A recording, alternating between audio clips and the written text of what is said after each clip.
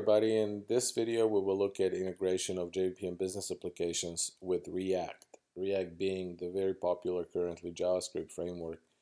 On GitHub we already have in our business applications repository a new link or new demo called sample-react, and here you can find all the source codes of the demo, and you can also clone the demo yourself and run it locally as well, which we will also do in this video.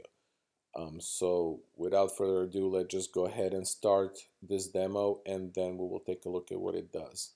I've already cloned here the sample React demo, and I am going to go to my sample React service module, and I can just, as usual, launch it with the launch sh clean install. So let's this will, as usual, build our three different modules. The kjar module that includes all your business rules and business processes, your model, which is the module for reusable objects or data that you want to reuse between the kjar, and your service or your Spring Boot application, and also the service module, of course, which then also will the launch script will start it as well.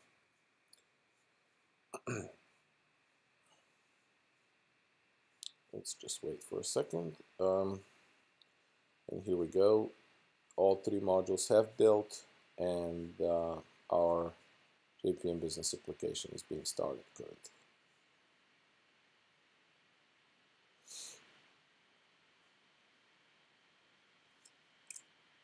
Alright, so the demo has started, and I will access it with localhost 8090. And this is it. As you can see, this is a React application. It has a React front end, and we have also installed Bootstrap onto it, and I will show you the commands that you can use yourself to do that. We have three sections on the page.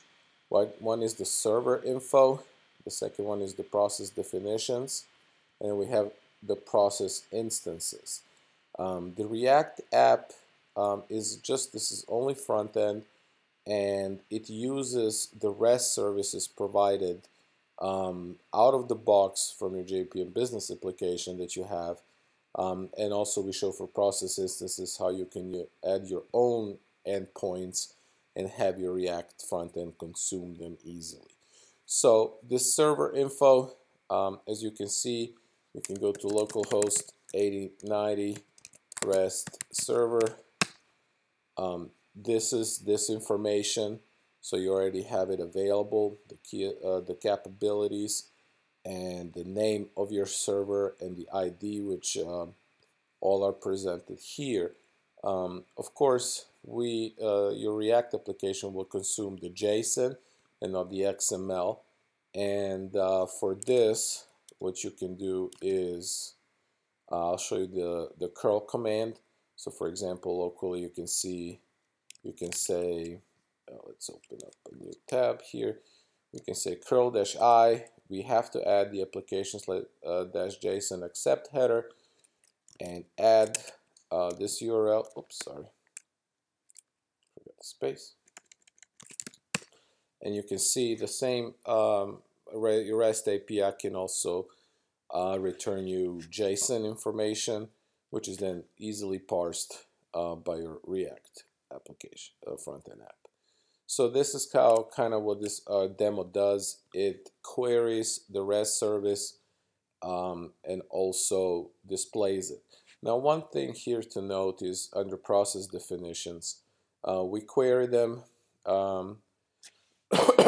also via the REST API, but the demo also adds a start button next to each. Once the start button is clicked for the particular process definition, the demo includes 4 very simple test processes just for the demo purposes. The start button will also call the REST API to start this particular business process, and the process instance information will update. Now, due to the nature of React, you will see this will start happen without page refresh. So started the business process. As you can see, our process instances have updated. We have a process instance ID of 1 and the name of the process instance, which is the same as the process definition. Now, if we start the third, for example, as you can see, you can start business processes and your process information updates automatically. So we have here, and you can start them as many times as you wish. So that is the demo. Now let's take a look at how you can do this yourself, or how the code looks like, so you can extend it and add new features to this demo yourself. If you clone this sample React demo, you will basically open it in your IDE. You'll get this particular structure. You have the usual 3 modules of your jBPM business application: KJAR, model, and service. Under service, you will find a directory called React app, and this directory has been created using npm, and the command for that, we actually use npx create React app. In this particular end, it was front end, but here we called it React app. So that would be the command that you use to basically create a structure. The only other thing I have done here is add Bootstrap to it, and here is the npm install Bootstrap, and that way under node modules we'll add Bootstrap. Where is it? Here. Here it is. So you can start using that as well. So our front end is under source, React app source, and we will take a look at our app.js. This is our entry point to our React front-end application. As you can see, it's very simple. It just imports 3 of our components, which are the server info, the process definition info, and process instance info. Each component renders itself as one of these sections on the page. So then we basically inject them into our HTML. Now let's take a look at one of them. For example, let's take a look at server info. The server info sets a timeout for a method called getServerData.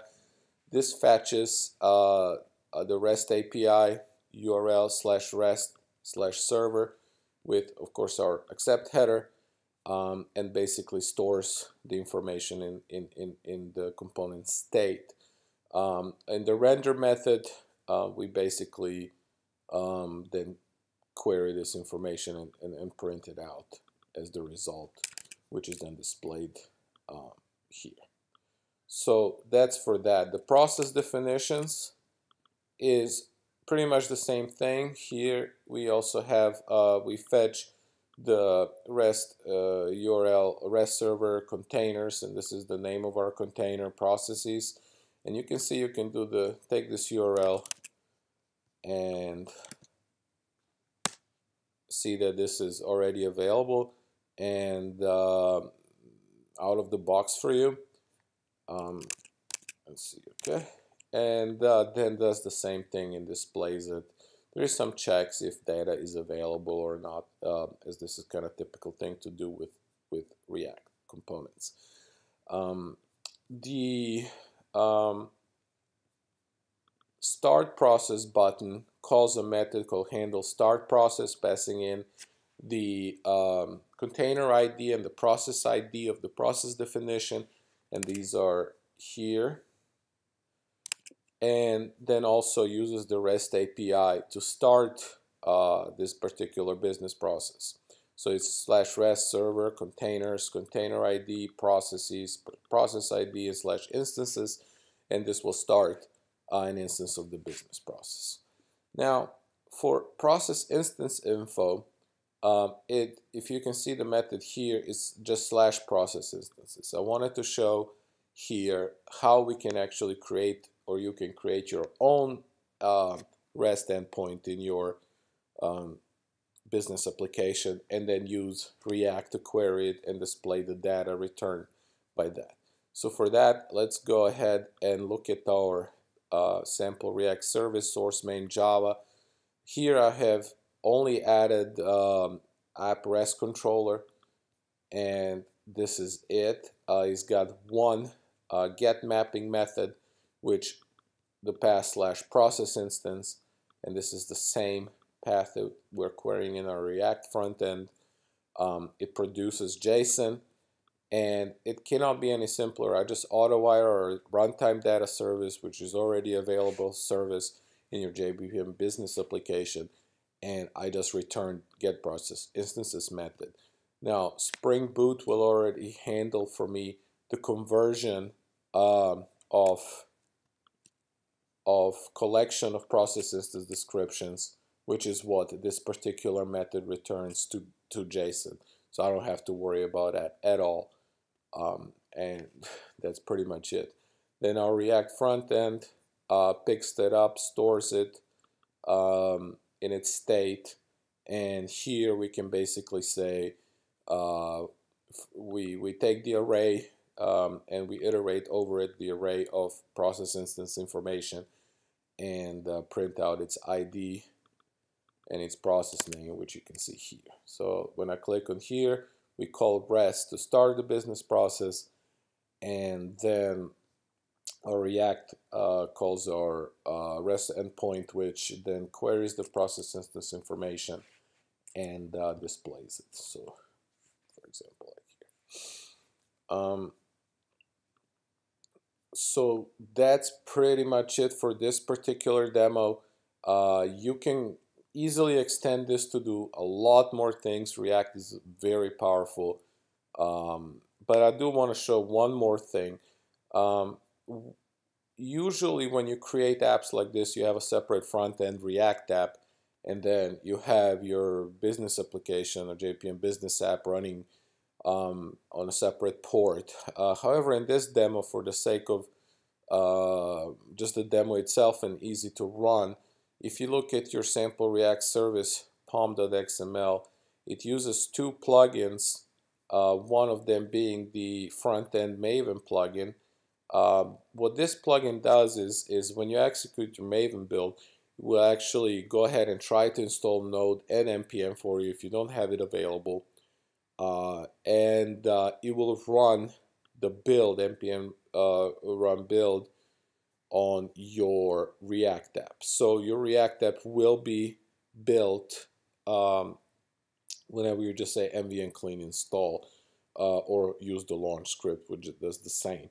Now the second plugin is the Maven Front plugin, and what this does, it bundles our React app with our Spring Boot app, which is your sample React service module, and it copies all the React finally produced